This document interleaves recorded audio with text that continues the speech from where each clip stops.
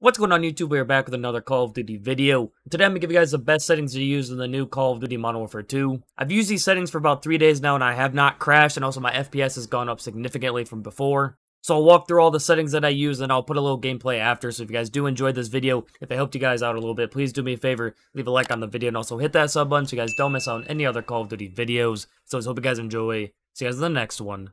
Peace. So under the graphics settings, we're going to go over the display first. These are pretty self-explanatory. I think these are usually the same for about everybody. I do know for your display mode, if you have it on full screen exclusive, you'll get more frames. I have it on full screen borderless because I'm tabbing in and out a lot while I'm live on stream, switching music, switching scenes, and all that stuff. So if you're not worried about that and you're trying to get the highest frames possible, have this full screen exclusive off. This will be the only setting I won't have on that I'm going to tell you guys to put on. Then obviously your display monitor is going to be the one that you use. Dynamic resolution I have off. And then your aspect ratio, I just have it on automatic. I'm pretty sure that's default. I honestly have no idea what that does. I'm going to be completely honest. Then for the VSync, gameplay, and menus, I both have off. And then for your custom frame rate, switch it to custom, and then go to the show more. And then for the in-game, I have it at as high as you can go, so you want to max out the frames you're going to get. And then for the menu frame rate, I just have it at 60, because when you're in the menu anyways, it doesn't really matter about how many frames you have. Then your autofocus frame rate limit, I have as 30, because when you're tabbed out, it doesn't really matter, again, with how many frames you have, so I just have that at 30. And then I'm just going to scroll through these. I'm pretty sure these are also just all default settings. I didn't really touch these. The display settings are kind of boring, but the quality is where you're going to get the most frames, so that's going to be the most important tab in this. So we're going to switch on over to quality. For the quality presets, you want to obviously have it as custom. Then for your render resolution, I have it at 100. I had it on 100 back on Modern Warfare 2019 and on Warzone.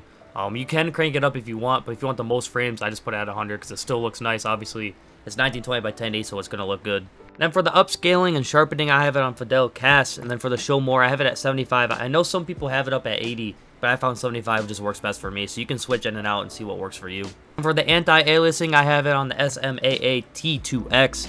Again, this is another setting I don't really know much about, but between the two, this gave me the most frames and the better in-game performance. For the anti-aliasing quality, I have on low. You can put it on normal, but low, it still looks the same as normal, and you get better frames having it at low. And then for the scale, I have it on 80. This is another one just like up here. I've seen some people have it at 75, some 80. 80 worked best for me, so you can, again, switch in and out between those two and see what works for you. And here are the settings that mean the most. I'm pretty sure for everyone, default, these are all set on like high or super high.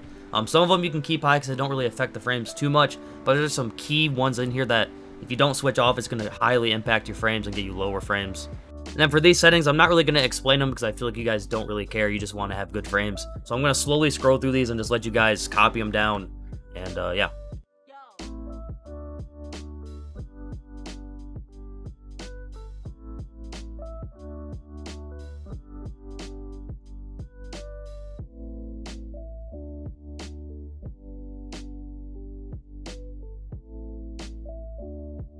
Now I'm going to come in here and explain this setting because this is probably one of the most important ones that I have off. Because while you're in game, it's going to be downloading textures and stuff to your game. And honestly, why would you have that? That just means it's going to kill your frames. So make sure you have this off. If you have this on, this is probably the main reason why people have lower frames. So make sure you have this off. This is probably one of the most important settings that I have checked off. And this is another one, streaming quality. I have it as low. You could have it on normal, but it looks exactly the same as if you have it on low. The physics quality I have off, and the water I have off. And again, it looks nice, but if you want the best frames, turn these off. And with the shadow map resolution, this is another one. I have it at normal. I think the preset's extra. And honestly, to me, I haven't noticed any difference switching it from extra to normal. Screen space shadows, I have it off. This is just detail in the shadows. Spot shadow quality I have is low. Again, if you're having this at normal, it doesn't really matter about these shadow settings, because if you have it low, again, you don't really notice a difference. Particle lighting I have at low. Honestly, again, this is another one of those settings. It kind of eats up your memory and eats up your frames. And having it on low, honestly, again, I haven't noticed a difference between high. I think it was the preset. Ambient occlusion. This is just how objects interact with each other and make shadows. Again, this is another setting that doesn't really matter and just eats frames, so I have it as off.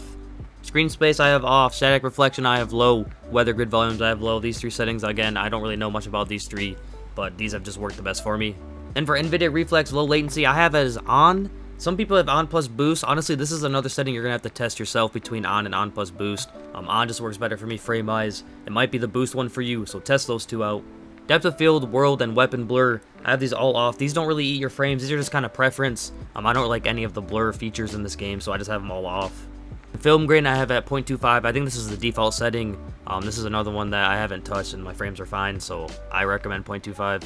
So that does it for all my graphic settings. I'm going to attach a gameplay right after this so you guys can kind of see what it looks like in game and see the frames and everything. But that would do it for my graphic settings. If this did help you guys out, please do me a favor, leave a like on the video and comment down below. I hope this helped you guys out, and I'll see you guys in the next one.